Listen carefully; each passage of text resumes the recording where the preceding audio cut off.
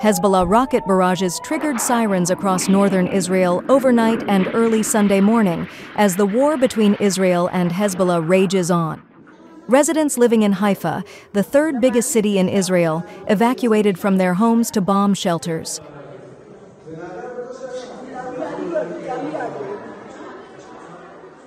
Israel's army said 5 projectiles were identified crossing from Lebanon into Israeli territory, and they were successfully intercepted by the Israeli Air Force.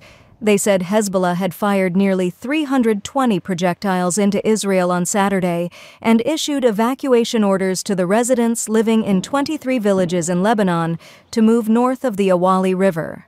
They said evacuations are necessary for the residents' safety, and added that Hezbollah had been using villages and suburbs of Beirut to conceal weapons and launch attacks on Israel, something that Hezbollah denied. أما الذرائع الواهية بوجود مخازن أسلحة فلم تعد تنطلي على أحد إلا أنه لا يوجد مؤسسات دولية تراقب أو تحاسب ولا رأي عام دولي له وزن أو تأثير يقصف الضاحية بالصواريخ الموقوتة حتى عندما تنفجر مجددا من أجل الإيهام بأن هنالك مخازن أسلحة في مكان الانفجار. أن ضرب تل أبيب ليست سوى البداية، وما حصل في الأيام الأخيرة في حيفا وعكا ونهاريا وصفا يؤكد أننا لازلنا في البداية، وإلى العدو أقول لن ترى بعد إلا القليل.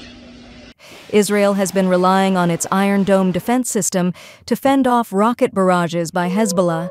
The system enabled the army to intercept up to 90% of rockets, and this had reduced the number of deaths and injuries in Israel each month.